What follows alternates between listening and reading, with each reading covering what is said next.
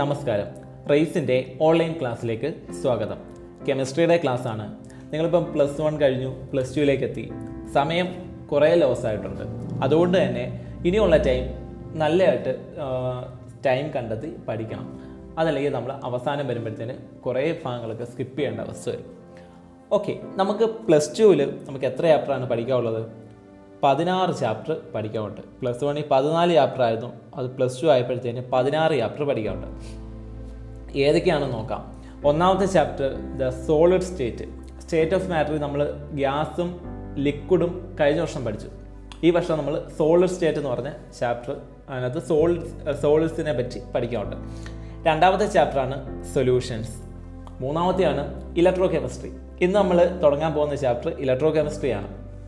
നാലാമത്തത് chemical kinetics, ഒരു റിയാക്ഷൻ്റെ speed അതിനെപ്പറ്റിയൊക്കെ പഠിക്കുന്ന ഒരു ചാപ്റ്ററാണ് കെമിക്കൽ കൈനറ്റിക്സ്. അഞ്ചാമത്തത് സർഫസ് കെമിസ്ട്രി. സർഫസ് കെമിസ്ട്രി എളുപ്പത്തിലുള്ള ഒരു ചാപ്റ്ററാണ്, കുഴപ്പമില്ല. ആറാമത്തത് നമുക്ക് ഒരുവിധം അറിയാവുന്ന ഒരു ചാപ്റ്ററാണ് മെറ്റലർജി എന്ന് പറയും. നമ്മുടെ ചാപ്റ്ററിൻ്റെ പേര് general principles and processes of isolation of elements എന്നാണ് പറയുന്നത്. നോർമലി മെറ്റലർജി, മെറ്റൽസിനെ എങ്ങനെ വേർതിരിച്ചെടുക്കാം ഇതിനെപ്പറ്റിയൊക്കെയാണ് പഠിക്കേണ്ടത്. ഏഴാമത്തെ ചാപ്റ്ററാണ് പി ബ്ലോക്ക് എലമെൻറ്റ്സ്.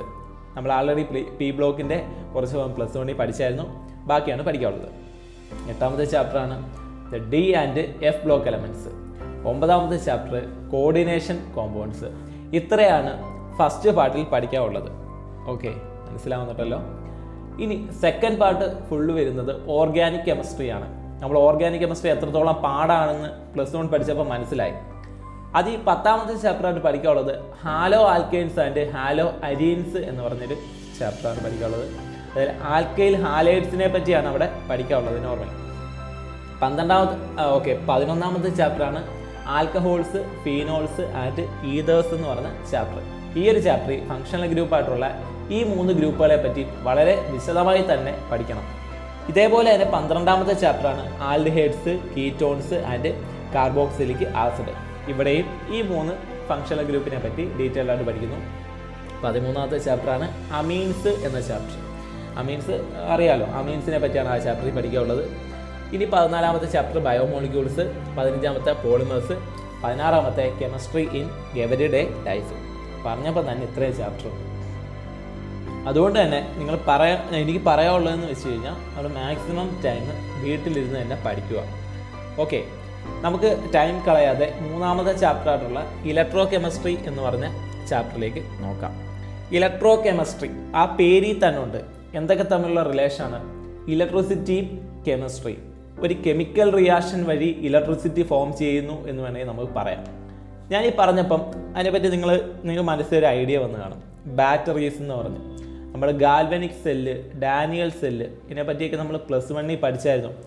അതൊക്കെ തന്നെയാണ് ഈ ചാപ്റ്ററിൽ നമുക്ക് പഠിക്കാനുള്ളത്.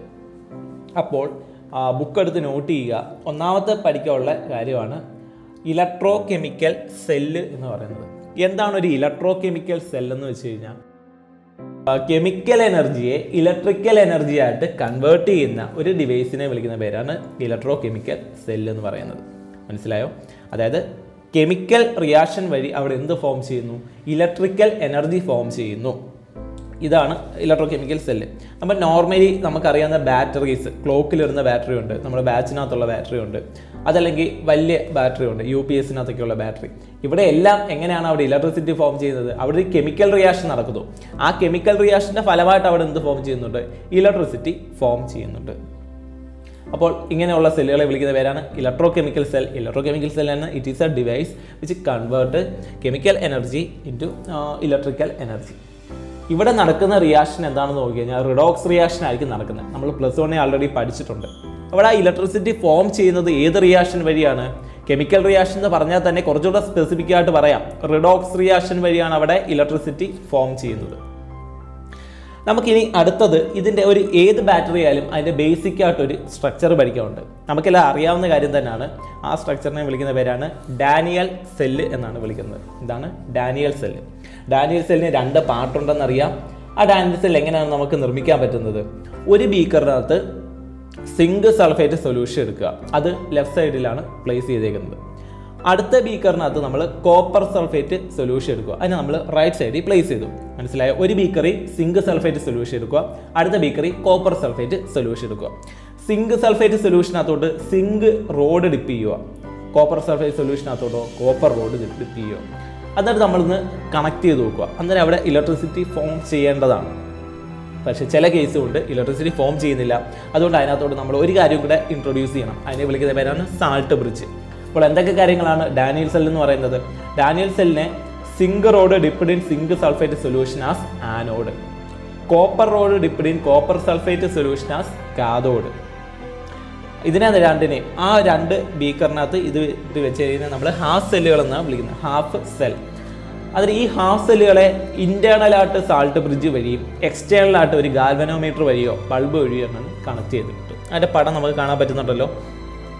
ഇതാണ് നമ്മുടെ ആ സ്ട്രക്ചർ എന്ന് പറയുന്നത്. മനസ്സിലായത്? നമ്മൾ പ്ലസ് 1 പഠിച്ചതാണ്, അന്ന് പഠിച്ചവർക്കൊക്കെ അറിയായിരിക്കും. ഇനി അടുത്തതായിട്ട് പഠിക്കാനുള്ളത് ഇവിടെ ആനോഡ് ഏതാണ് കാഥോഡ് ഏതാണ് ആൾറെഡി പറഞ്ഞു. അത് കഴിഞ്ഞിട്ട് പഠിക്കാനുള്ളത് ആനോഡിൽ എന്ത് റിയാക്ഷനാണ് നടക്കുന്നത്, കാഥോഡിൽ എന്ത് റിയാക്ഷനാണ് നടക്കുന്നത് എന്ന് നമുക്ക് നോക്കാം. ആനോഡിൽ നടക്കുന്ന റിയാക്ഷൻ സിങ്ക് ആണ്. ആനോഡിൽ നടക്കുന്ന റിയാക്ഷൻ ഏതാ ഒന്ന് ആലോചിച്ച് നോക്കേ. ആനോഡിൽ നടക്കുന്നത് ഓക്സിഡേഷൻ റിയാക്ഷൻ ആയിരിക്കും. ഓക്സിഡേഷൻ സിങ്കിന് എങ്ങനെ ഓക്സിഡേഷൻ സംഭവിക്കുന്നു? ഇസഡൻ ഗീവ്സ് ഇസഡൻ 2++2 ഇലക്ട്രോൺസ്. ഇലക്ട്രോണെ വിട്ടുകൊടുത്ത് എന്ത് സംഭവിക്കുന്നു? അതിന് ഓക്സിഡേഷൻ സംഭവിക്കുന്നു. അപ്പോൾ അങ്ങനെ ഓക്സിഡേഷൻ സംഭവിച്ചു. അങ്ങനെ സിങ്കിന് എന്ത് സംഭവിച്ചു? ഓക്സിഡേഷൻ സംഭവിച്ച് ഇസഡൻ അയോൺ സിങ്ക് അയോണും 2 ഇലക്ട്രോണും അവിടെ ഫോം ചെയ്തു. ആ 2 ഇലക്ട്രോൺ ഇപ്പോൾ എവിടെ നിൽക്കുന്നത്? ആ ലെഫ്റ്റ് സൈഡിലുള്ള ബീക്കറിനകത്തായിരിക്കും നിൽക്കുന്നത്. ഇനി നിങ്ങൾ എങ്ങനെ വിഷ്വലൈസ് ചെയ്യണം? ആ 2 ഇലക്ട്രോൺ ആ സിങ്ക് റോഡ് വഴി എക്സ്റ്റേണലായിട്ട് ആ ഗാൽവനോമീറ്റർ വഴി എവിടെ വരുന്നു? കോപ്പർ റോഡിൽ വരുന്നു. ആ കോപ്പർ റോഡിൽ, അതായത് കാഥോഡിൽ എന്താണ് സംഭവിക്കേണ്ടത്? റിഡക്ഷൻ ആണ് സംഭവിക്കേണ്ടത്. കാഥോഡിലെ റിയാക്ഷനാണ് റിഡക്ഷൻ റിയാക്ഷൻ. കാഥോഡിൽ ആൾറെഡി ആരുണ്ട്? അവിടെ കോപ്പർ അയോൺസ് ഉണ്ട്. Cu2+ അയോൺസ് എന്ന് പറഞ്ഞ അയോൺസ് നമ്മുടെ സൊല്യൂഷനിലുണ്ട്. ആ Cu2+ അയോൺസിൻ്റെ കൂടെ ആ വന്ന 2 ഇലക്ട്രോണൂടെ ചേർന്ന് കോപ്പർ മെറ്റലായിട്ട് അവിടെ ഡെപ്പോസിറ്റ് ചെയ്യും. മനസ്സിലായോ? അപ്പോൾ ആ ഇലക്ട്രോൺസ് എവിടുന്ന് വന്നെയാണ്? ലെഫ്റ്റ് സൈഡിൽ നിന്ന് ആ ഗാൽവനോമീറ്റർ വഴി വന്ന ഇലക്ട്രോൺസ് റൈറ്റ് സൈഡിൽ വന്ന് അവിടെയുള്ള കോപ്പർ 2+ അയോൺസുമായിട്ട് കമ്പൈൻ ചെയ്ത് ആരായിട്ട് മാറി? കോപ്പർ മെറ്റലായിട്ട് മാറി. ഒരു ഐഡിയ കിട്ടിയോ?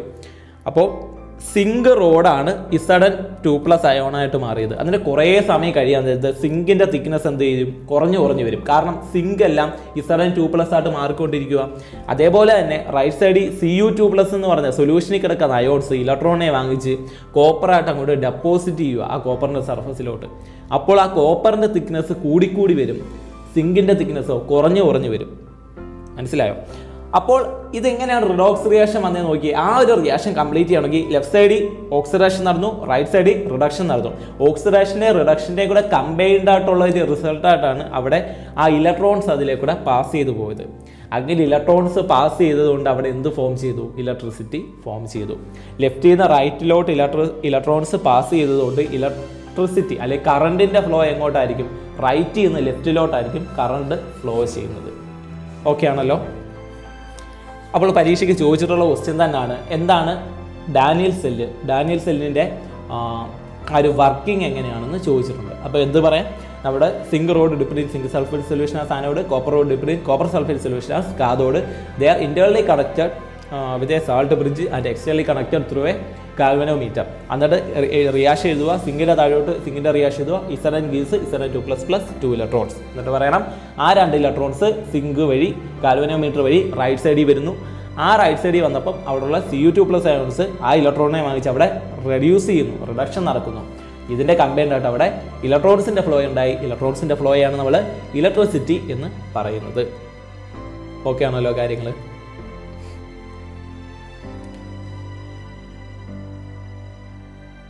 ഇനി നമുക്ക് ഓവറോൾ റിയാക്ഷൻ എന്താണെന്ന് നോക്കാം. എന്താണ് ഓവറോൾ റിയാക്ഷൻ?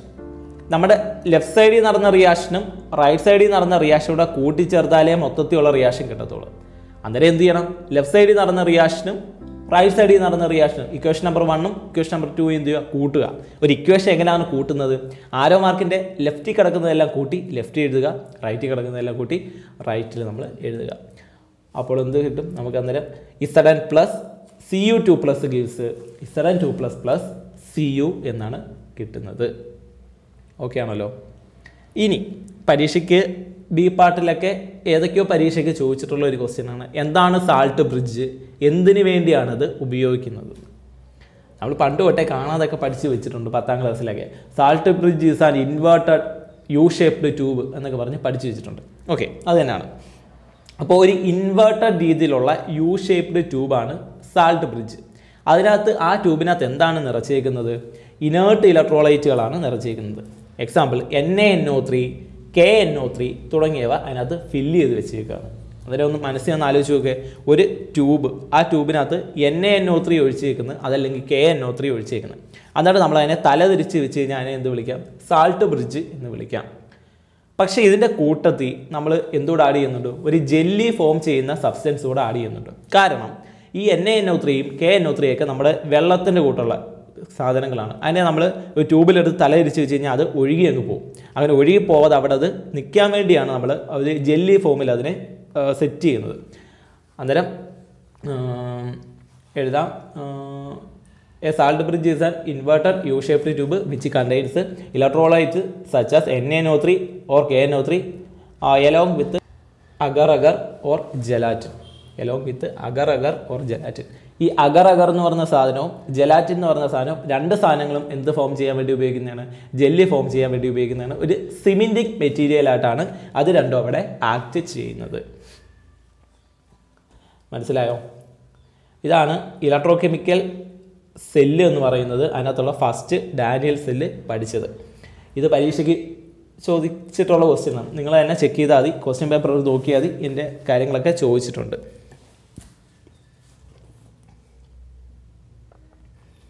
ഇനി സാൾട്ട് ബ്രിഡ്ജിൻ്റെ ഫങ്ഷൻസ് ആണ് നോക്കാനുള്ളത്. സാൾട്ട് ബ്രിഡ്ജിൻ്റെ മെയിനായിട്ട് 2 ഫങ്ഷൻസ് ആണുള്ളത്. ഒന്നാമത്തത് to complete the electrical circuit, രണ്ടാമത്തത് to maintain the electrical neutrality of 2 half cells. ഇത് ഒന്നാമത്തെ to complete the electrical circuit എന്ന് വെച്ച് കഴിഞ്ഞാൽ അവിടെ സാൾട്ട് ബ്രിഡ്ജ് ഇല്ലെങ്കിൽ അവിടെ ഒരു ഗ്യാപ്പ് ഉണ്ടാവും. അങ്ങനെ ഒരു ഗ്യാപ്പ് വന്നു കഴിഞ്ഞാൽ ഇലക്ട്രിസിറ്റി എന്ത് ചെയ്യത്തില്ല, അതിലേക്കൂടെ ഫ്ലോ ചെയ്യത്തില്ല. നമുക്കറിയാം ഒരു ക്ലോസ്ഡ് സർക്യൂട്ടിൽ കൂടെ മാത്രമേ ഇലക്ട്രിസിറ്റി ഫ്ലോ ചെയ്യത്തുള്ളൂ. അന്നേരം ആ സാൾട്ട് ബ്രിഡ്ജ് ഇല്ലെങ്കിൽ അതുകൊണ്ട് ഒരു ഗ്യാപ്പ് വരും. ഗ്യാപ്പ് വന്നു കഴിഞ്ഞാൽ അവിടെ ഇലക്ട്രിസിറ്റി ഫ്ലോ ചെയ്യത്തുമില്ല. രണ്ടാമത്തെ ഫംഗ്ഷനാണ് to maintain the electrical neutrality. അതെങ്ങനെയാണ് നടക്കുന്നതെന്ന് നോക്കിക്കഴിഞ്ഞാൽ ഈ സെല്ലിങ്ങനെ വർക്ക് ചെയ്തുകൊണ്ടിരിക്കുമ്പോൾ കുറേ സമയം കഴിയുമ്പം ഒരു സൈഡിലെ അയോണിൻ്റെ കോൺസെൻട്രേഷൻ കൂടാം, ചിലപ്പോൾ അയോണിൻ്റെ കോൺസെൻട്രേഷൻ കുറയാം, അങ്ങനെയൊക്കെ വരാൻ സാധ്യതയുണ്ട്. അങ്ങനെ വരുമ്പോൾ എന്ത് ചെയ്യും? ഈ സാൾട്ട് ബ്രിഡ്ജിനുള്ളിൽ നിന്ന് അയോൺസ് അങ്ങോട്ട് പോവുകയോ അല്ലെങ്കിൽ ഇങ്ങോട്ട് വരികയോ ചെയ്യും. അപ്പോൾ രണ്ടാമത്തെയാണ് to maintain the electrical circuit. അപ്പോൾ രണ്ടാമത്തെ ഫംഗ്ഷനാണ് to maintain the electrical neutrality എന്ന് പറയുന്നത്. അപ്പോൾ സെല്ല് വർക്ക് ചെയ്യുന്ന സമയം അയോണിൻ്റെ കോൺസെൻട്രേഷൻ 2 ഹാഫ് സെല്ലിലും കൂടാനോ കുറയാനോ ഒക്കെ സാധ്യതയുണ്ട്. അങ്ങനെ അയോൺ കൂടുകയാണെങ്കിൽ അധികം വന്ന അയോണിനെ കളക്ട് ചെയ്യാനും, അയോൺ കുറയുകയാണെങ്കിൽ കുറഞ്ഞ സ്ഥലത്തേക്ക് അയോണിനെ പ്രൊവൈഡ് ചെയ്യാനും ആര് സഹായിക്കുന്നുണ്ട്? സാൾട്ട് ബ്രിഡ്ജ് സഹായിക്കുന്നു. അതെങ്ങനെയാണെന്ന് ഈ പടം നോക്കിക്കഴിഞ്ഞാൽ മനസ്സിലാവുന്നത്. രണ്ടാമത്തെ ഒരു സബ് ഹെഡിങ് നമുക്ക് നോക്കാം, ഇലക്ട്രോഡ് പൊട്ടൻഷ്യൽ. എന്താണ് ഒരു ഇലക്ട്രോഡിൻ്റെ പൊട്ടൻഷ്യൽ? അതിനുമുമ്പ് ഇലക്ട്രോഡ് എന്താണെന്ന് അറിയണം. എന്താണ് ഒരു ഇലക്ട്രോഡ്? നമ്മൾ ആ ബീക്കറിനകത്ത് എടുത്ത് 2 ഡിപ്പ് ചെയ്ത് വെച്ചേക്കുന്നുണ്ടോ? സിങ്കും ഡിപ്പ് ചെയ്തു, കോപ്പറും ഡിപ്പ് ചെയ്തു. ആ സിങ്കിനെയും കോപ്പറിനെയും അതിനെ വിളിക്കുന്ന പേരാണ് ഇലക്ട്രോഡ് എന്ന് വിളിക്കുന്നത്. മനസ്സിലായോ? ഇലക്ട്രോഡിൻ്റെ പൊട്ടൻഷ്യൽ എന്താണെന്ന് ചോദിച്ചു കഴിഞ്ഞാൽ it is the tendency of A metal, സിങ്കായാലും കോപ്പറായാലും metal ആണല്ലോ, it is the tendency of A metal to loss or gain electrons when it is in contact with its on solution is called electrode potential. വല്ലതും കത്തിയോ? അതായത് ആ metal എടുത്ത് metal സൊല്യൂഷനെ dip ചെയ്ത് വെച്ചേക്കുമ്പോൾ, നമ്മൾ example നോക്കാം. Zinc എടുത്ത് zinc sulphate solution dip ചെയ്ത് വെച്ചു, മുകളിലത്തെ കേസ്. കോപ്പർ എടുത്ത് കോപ്പർ സൾഫേറ്റ് സൊല്യൂഷനും ഡിപ്പ് ചെയ്ത് വെച്ചിട്ടുണ്ട്. അപ്പോൾ സിങ്ക് അവിടെ ഇലക്ട്രോണെ വിട്ടുകൊടുത്തു, കോപ്പർ ആണെങ്കിലോ ഇലക്ട്രോണിനെ അക്സെപ്റ്റ് ചെയ്തു അല്ലെങ്കിൽ ഇലക്ട്രോണിനെ ഗെയിൻ ചെയ്തു. ഈ രീതിയിൽ ഒരു ഇലക്ട്രോണിനെ വിട്ടുകൊടുക്കാനോ അല്ലെങ്കിൽ ഇലക്ട്രോണിനെ ഗെയിൻ ചെയ്യാനോ ഉള്ള ടെൻഡൻസിയെ വിളിക്കുന്ന പേരാണ് ഇലക്ട്രോഡ് പൊട്ടൻഷ്യൽ എന്ന് വിളിക്കുന്നത്. 2 തരത്തിലുള്ള ഇലക്ട്രോഡ് പൊട്ടൻഷ്യൽ ഉണ്ടെന്ന് നമുക്കിപ്പോൾ ആൾറെഡി അറിയാം.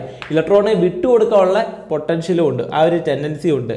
അതിനെ എന്തെന്നാണ് നമ്മൾ വിളിക്കുന്നത്? ഇലക്ട്രോണിനെ വിട്ടുകൊടുക്കുമ്പോൾ അത് ഓക്സിഡേഷനാണ്, അതായത് ഇലക്ട്രോണെ വിട്ടുകൊടുക്കുന്ന ആ ഒരു ടെൻഡൻസി നമ്മൾ ഓക്സിഡേഷൻ പൊട്ടൻഷ്യൽ എന്നും ഇലക്ട്രോണെ സ്വീകരിക്കുന്ന ടെൻഡൻസിയെ നമ്മൾ റിഡക്ഷൻ പൊട്ടൻഷ്യൽ എന്നും വിളിക്കും. മനസ്സിലായോ? അപ്പോൾ ഇത്രയും കാര്യങ്ങളൊക്കെ നോർമലി എല്ലാവർക്കും അറിയാവുന്ന കാര്യങ്ങൾ തന്നെയാണ്. അപ്പോൾ അടുത്ത ക്ലാസ്സിൽ നല്ല ഡീറ്റെയിൽഡായിട്ട് കുറച്ചുകൂടെ സമയമെടുത്ത് ബാക്കി കാര്യങ്ങളൊക്കെ പുതിയ കാര്യങ്ങളാണ് പഠിക്കാനുള്ളത്, എല്ലാം കാര്യങ്ങൾ പഠിക്കാം. അപ്പോൾ ഓക്കെ എന്നാൽ.